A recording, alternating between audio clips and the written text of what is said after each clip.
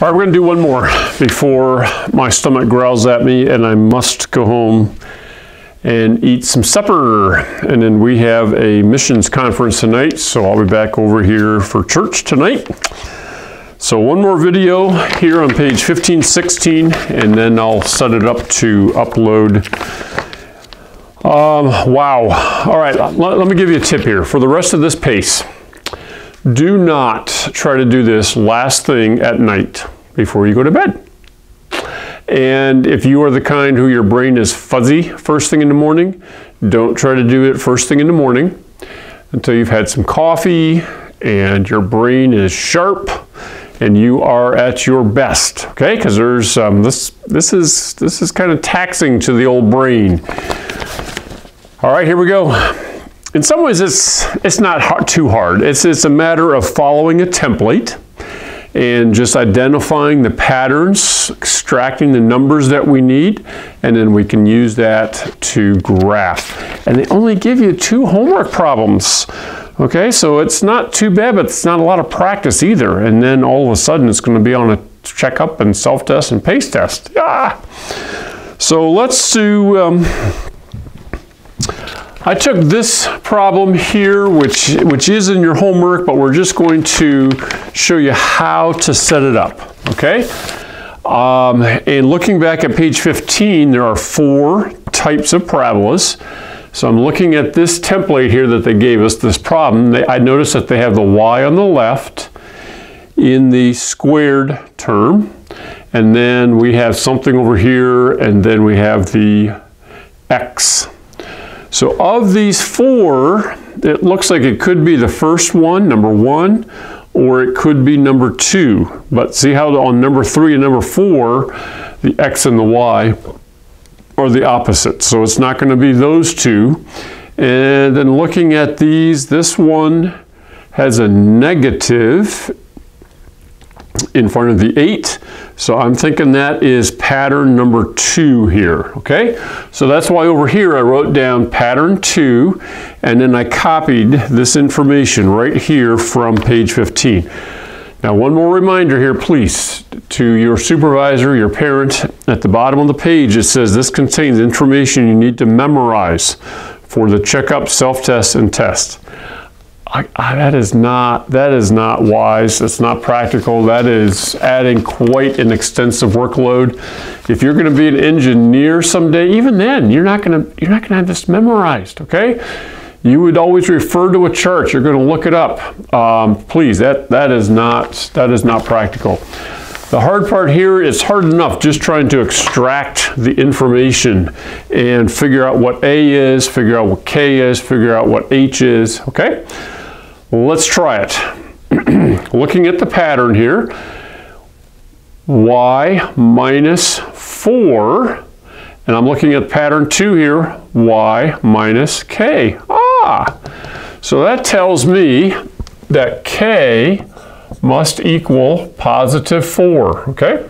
That matches up exactly. Now when I come over here, I'm trying to figure out what h is. H is x minus h, and here I have x plus 3. So remember, it's like x minus what? So for this to equal x plus 3, I must have to plug in negative 3 for h. All right, so those are 2 important numbers. Now I also need to figure out what a is. It says 4 times a, and over here I have 8. So 4a must equal 8. All right, so just matching up the pattern. So in this pattern I have the negative, I have the negative, I have 4a has to equal the 8. And so that means a must be 2.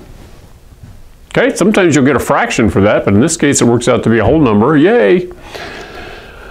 And now let's look at our patterns here. I'm not going to write this down for you. This first one's easy. The vertex is h comma k. So we're going to first take the h value, comma, the k value, put parentheses around it, and that will be the vertex. Let's find what the directrix is. The directrix, it says, is x equals h plus a. Well, h plus a is going to equal the x. H is negative 3. A is 2.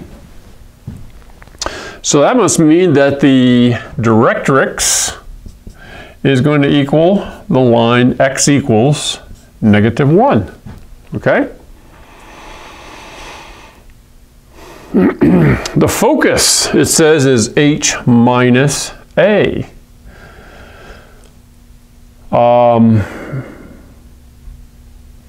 So h is negative 3, and now we're going to minus the a, so minus 2, comma, and then we plug in the k value, which is the 4. Well, negative 3 minus 2 is negative 5. All right, so now I have the focus. This is the directrix. From here, we can figure out what the vertex is. And then the lattice rectum would be 4 times a, which is 2. So a distance of 8. And then it tells us that the shape is going to look like this. All right? So just like you were doing on page 14, they give you the graph. And so now we have a different line to plug in as the directrix and the vertex.